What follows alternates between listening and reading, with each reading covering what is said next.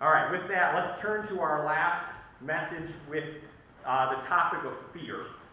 So the sermon title this week is No Fear, No Fear. The fear of the Lord. In the summer of 1994, so I was alive, but not too terribly old, great fires ravaged the western part of Washington. Months of little to no rainfall happened, and it turned the state into a vast tinderbox. Then, to add insult to injury, a series of electrical storms happened. Heat lightning struck at random, and fire began along the ridges and up the valleys. Firefighters responded for the call of help. Helicopters, special tanker planes, bulldozers, every possible means necessary was utilized to keep towns, ranches, and vacation homes safe from the path of fire. But in the end, it was the oldest method that was used in order to save these places: fighting fire with fire. Backfires were started that burned down the fire lines and onrushing forest flames. When the great fires came to this territory that had been burned by backfires, they ran out of fuel and died. The Word of God uses a similar technique.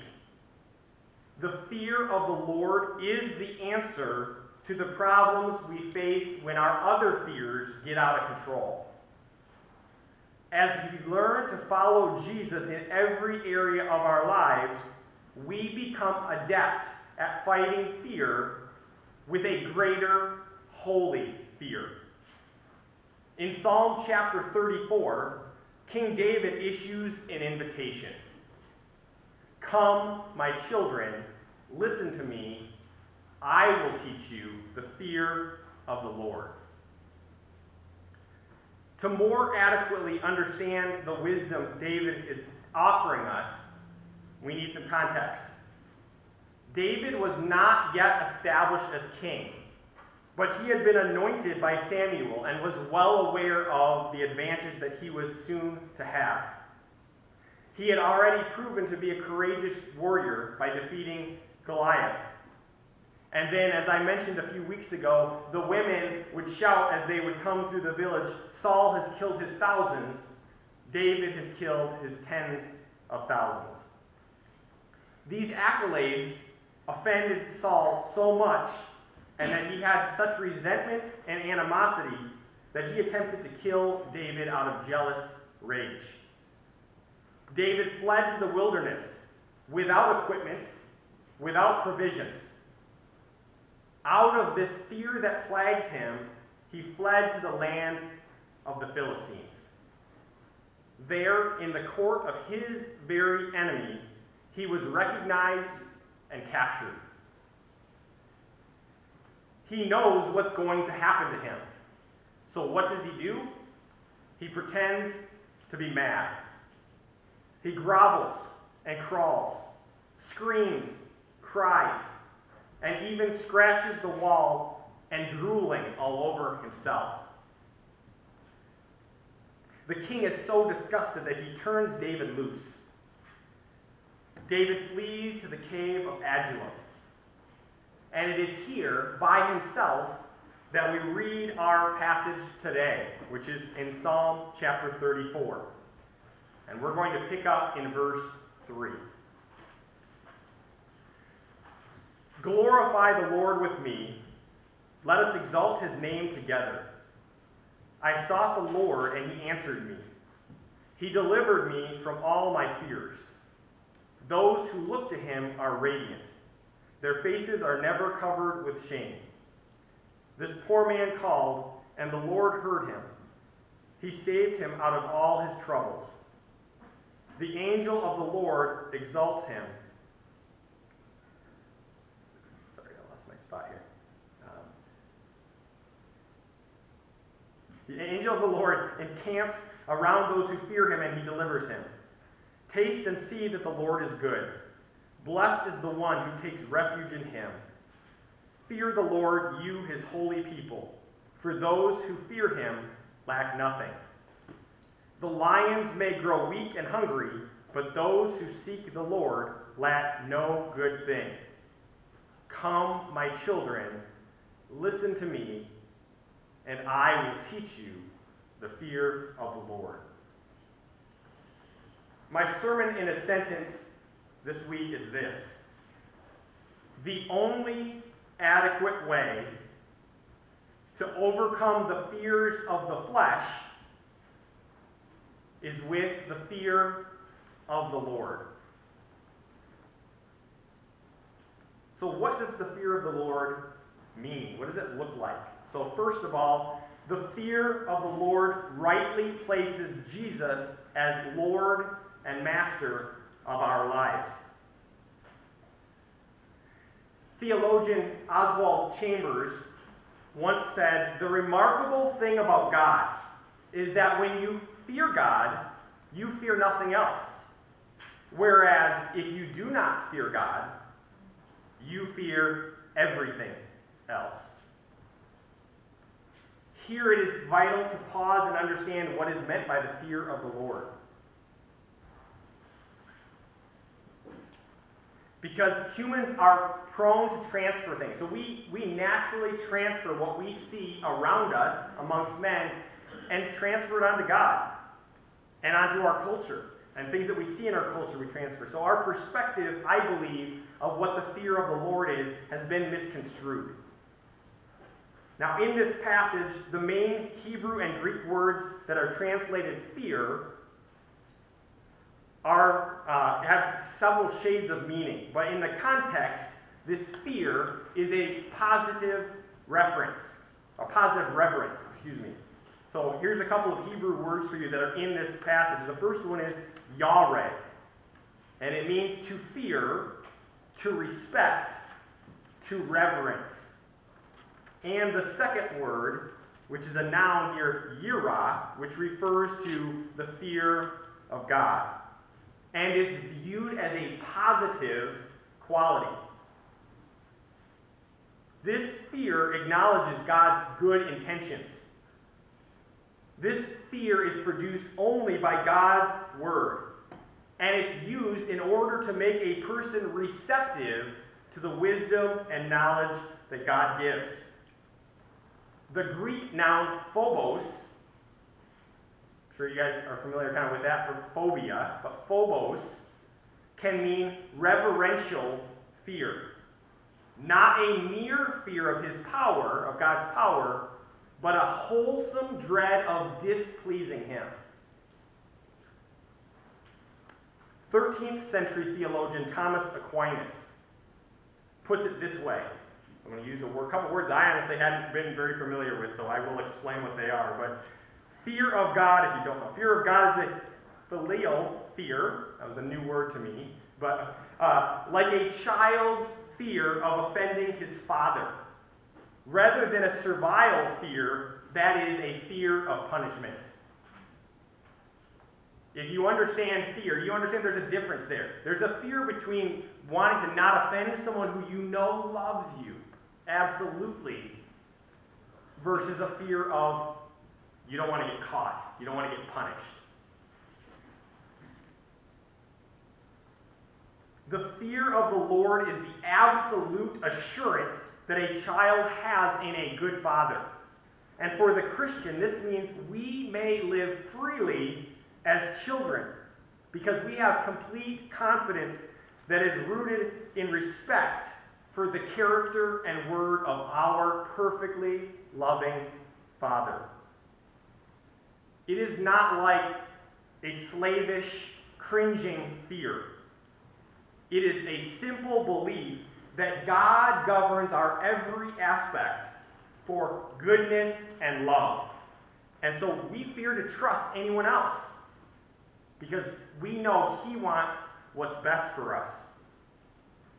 When Jesus is our Lord and Master, we are freed from the power of sin, but we become bond slaves to Christ. Among others, Paul and James refer to themselves as doulos.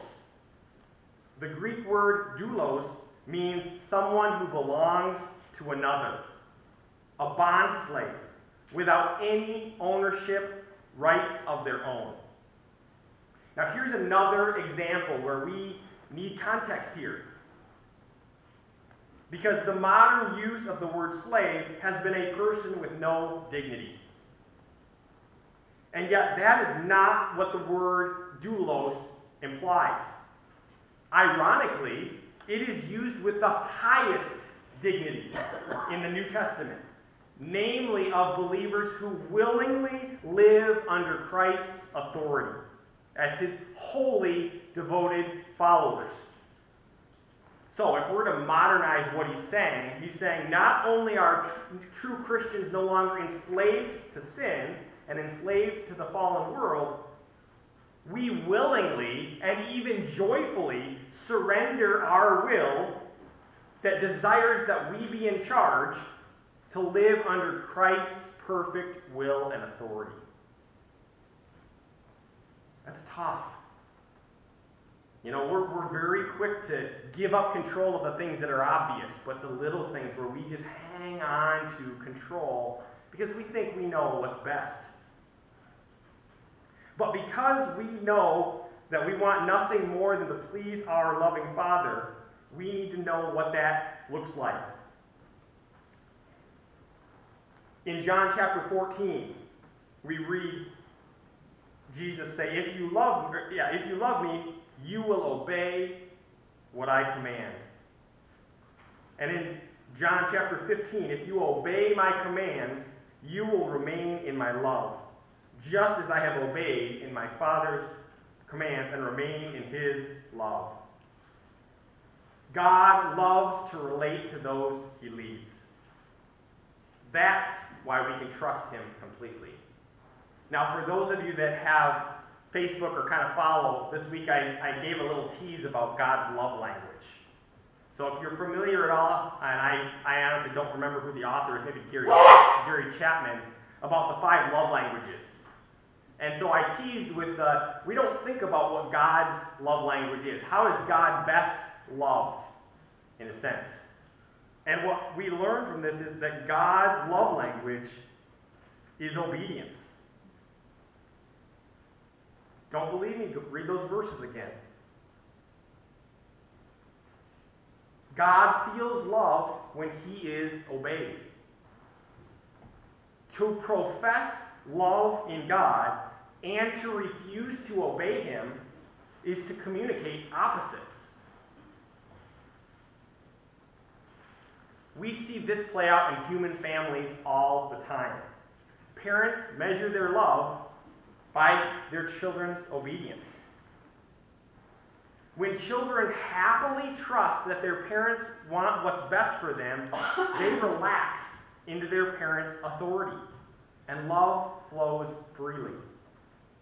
The attitude of submission towards a trustworthy leader causes the love relationship to flourish between the leader and the follower.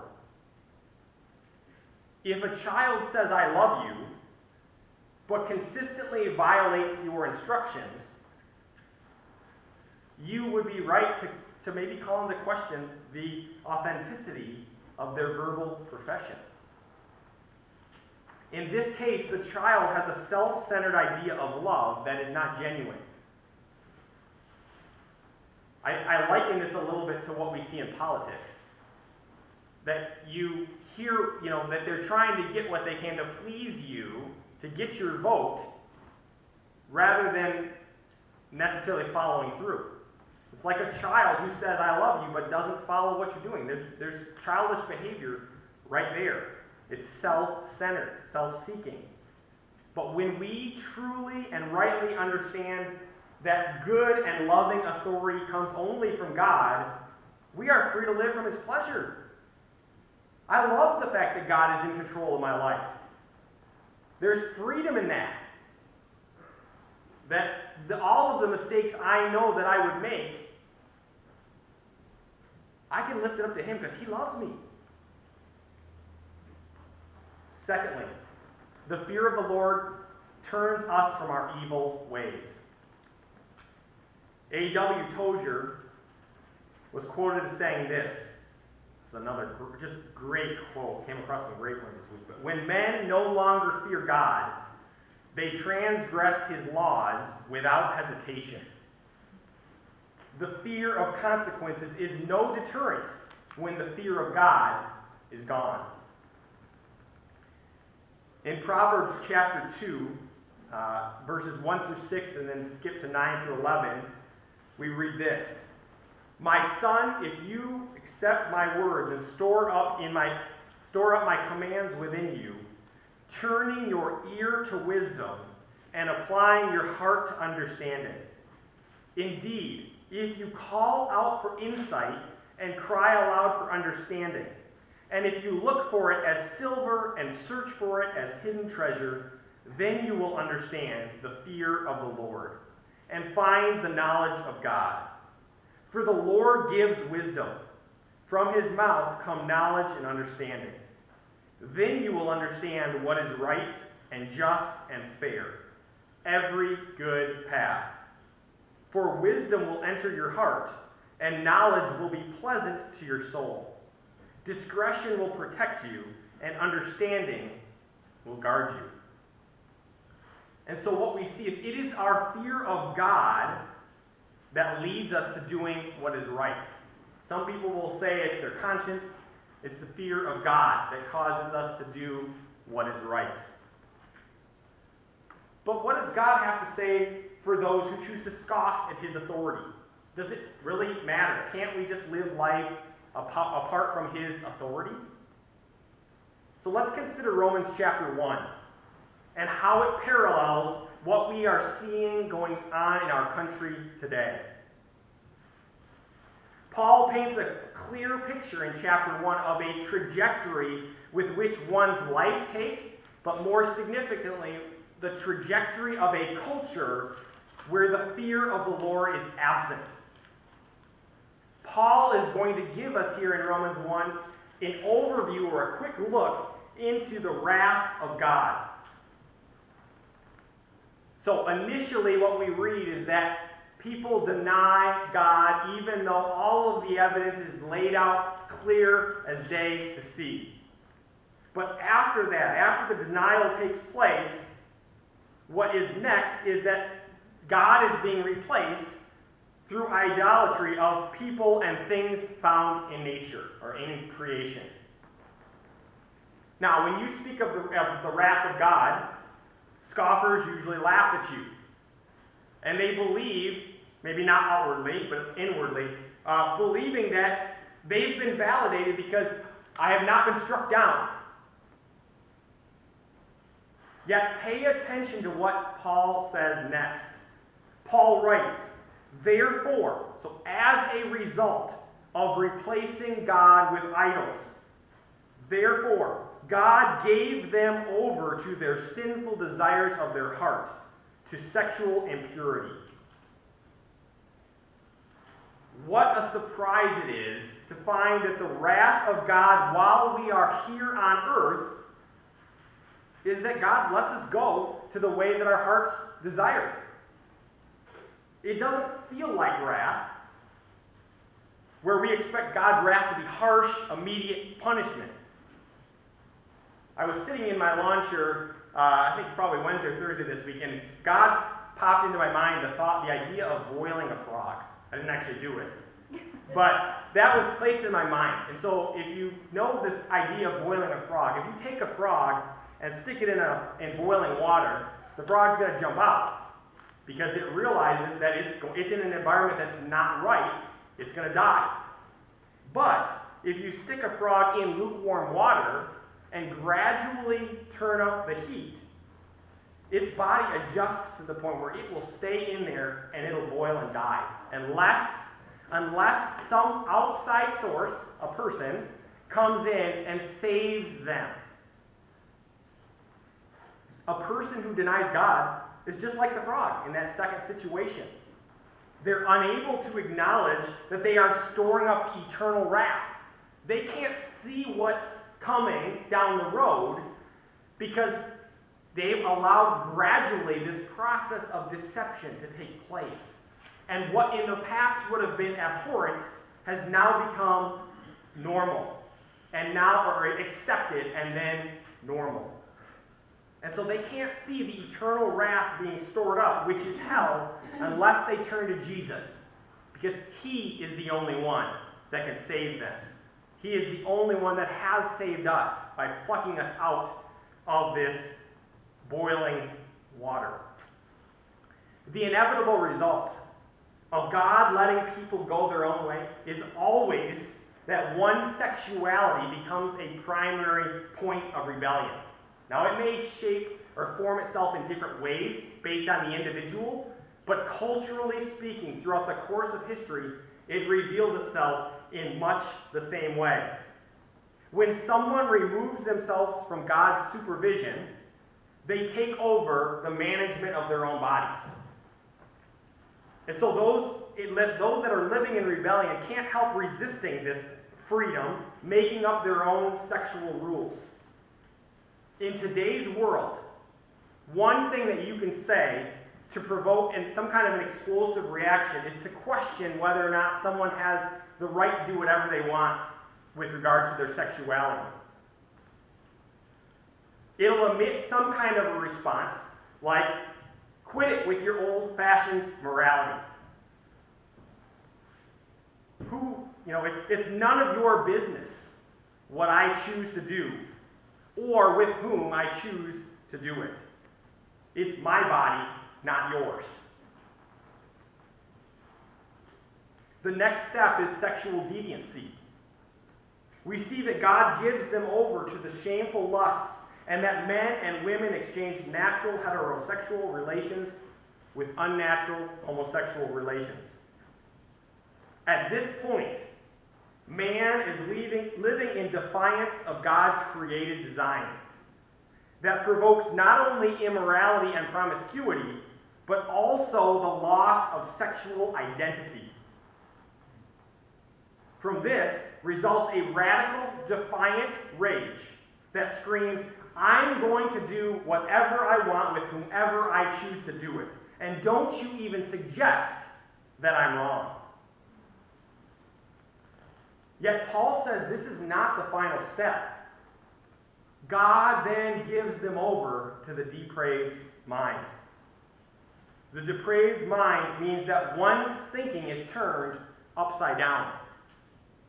Not only have they forsaken truth, they can't tolerate it. This leads to a belief system where not only does one follow their own preferences and goes with what feels right to them, they encourage others to do the same. Anything seen as authoritarian or absolute is regarded as ignorant, or at least some kind of superstition. To this, God says in Isaiah chapter 5, verse 20, woe to those who call evil good and good evil. They live in utter darkness. It hardly seems necessary for me to even bring this up again, but to even ask the question where you see this country in lieu of Romans chapter 1. Romans 1 describes a predictable pattern seen throughout recorded history of the results seen in a society under the wrath of God. Yet Scripture reveals that there is a light that can pierce the darkness no matter how dark. So finally, the fear of the Lord initiates the only path to a fruitful kingdom community, i.e. the local church. So we talked about kind of the negative, what happens when you dismiss the fear of the Lord. What happens within the life of a church when that fear of the Lord is present? What attributes must be present in order for a church to be fruitful and healthy? Because as we read in Psalm 111, the fear of the Lord is the beginning of the path of wisdom. All who follow his precepts have good understanding. Thus, our understanding of anything must come from obedience to God's word rather than our own opinions. We have already stated that we show God love through our obedience. Therefore, we have to ask ourselves, what does obedience look like to God, and am I being obedient? Consider the following passages. In 1 John chapter 4, we love because he first loved us. And in Colossians chapter 3, forgive as the Lord forgave you. At the end of the Great Commission, Jesus tells his disciples to go out, teaching others to observe all that I have commanded you. So our obedience is a reflection of who God is, to reveal God's nature before all men. A fruitful church begins with the hearts of those in the body. It begins with having the wisdom to understand who we are, or who we were, when we didn't have Christ's authority in our lives, and how the presence of unrepentant sin affects and poisons not only our own heart, but it plagues the local church. When we live disconnected from Jesus, the vine, our hearts are filled with pride, lies, immorality, idolatry, and anger. If you ask a group of strong-willed people, I can be strong-willed at times, I can admit that, and if you're control-hungry, if you try to ask them to come to a consensus about something, it's going to end up with disaster, because they're all fighting for what they want endlessly. But with Christ, we are to put off the old self and to put on the new self, which is being renewed in the knowledge after the image of our Creator. Brothers and sisters, we need to die to ourselves daily and live humbly for Him. But the reality is that the old self dies hard. A healthy church is one where the significant majority of people, and I do think this maybe is a more of a struggle within local bodies, is a significant majority of people serve without their egos needing to be soothed. They have committed themselves to living in humility with each other, working in harmony for His goals, which are always higher than our own. When most of the church is humbly living for Christ, there's a beautiful fragrance. What is that fragrance? It's the sweet smell of the fruit given to us by the Spirit. For the fruit of the Spirit are love, joy, peace, patience, kindness, goodness, faithfulness, and self-control. When you come across people like this, it is refreshing, because their only agenda is that of growing God's kingdom for His glory. The light I referenced earlier that pierces any darkness is Jesus, through the repentance of our sins and allowing God His rightful place as Lord and Master of our lives. Repentance always comes before obedience. Repentance always comes before revival. How many of us have prayed for revival? Yet we cannot truly pray for revival if we will not repent. When we disobey God, we must come before Him and repent and allow Him to change our ways. I am very convinced that many in the church have fallen prey to the idea of self-help, that we can fix our own problems, that we can make our lives the best they could possibly be. These are outrageous lies. Without repentance, there can be no revival of the heart or a revival of a culture. So if you are out there praying for a revival of the American way as you've known it, but you're unwilling to repent for your role in that, there will be no revival. Revival starts with repentance of the heart. But when we repent, we allow God his rightful place on our heart's throne. One closing story. It's a favorite of mine. It regards the end of World War II. The Japanese had just formally, or had informally surrendered, and so they were going through the process of officially declaring the war over with Japan. And so General Douglas MacArthur, who was the representative for the United States, and an admiral, a high-ranking admiral for the Japanese Army, boarded a U.S. military ship, the battleship Missouri. And so as the ceremony came to the actual moment of surrender, the Japanese admiral stepped forward and extended his right hand, which was a formal way of declaring that the hostilities had ended. But MacArthur refused it. He kept his hand at his right side. Sternly, he said, "Sir, your sword first, please."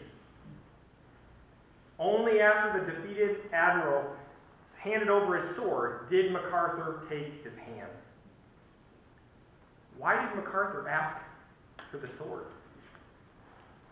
Because the formal disarming of the enemy was a symbol of surrender. Until the weapon was handed over, hostilities had not formally ceased. God is after a similar response. He calls it repentance. Biblical repentance. By the way, when I came across this, probably a few years ago, it was like my eyes were open to my lack of understanding about what repentance is. Because as a society, like within our homes, when we ask our kids to repent for what they've done, we do it so poorly. So listen to this part. Biblical repentance means so much more than being sorry or even shedding tears for it. True repentance means the arrival of God's kingdom. Ultimate authority has arrived, and you have a choice to fight against it or lay down your arms and surrender to him. And that's a scary thought, because we look at the leadership with which we have. Maybe it was a parent. Maybe it was a parent that you wish had never been your parent. Or maybe it was a local leader or a police officer, or maybe it was a governor, or whatever it may be. And you think, I could never dare give everything over and totally trust, because they're going to take advantage of me. But this is God. It's time to lay down any arms that you still hold on to, that are resisting God's control in your life. Will you give up your resistance and bow to the King of Heaven? Will you give up whatever sword you may be hanging on to and obey him in some area of your life? Because we cannot battle the fears that we face, like what we talked about the last 5 weeks, with any man-made weapon. Our swords are useless. And so we are reminded that the only adequate way to overcome the fears of the flesh is with the fear of the Lord.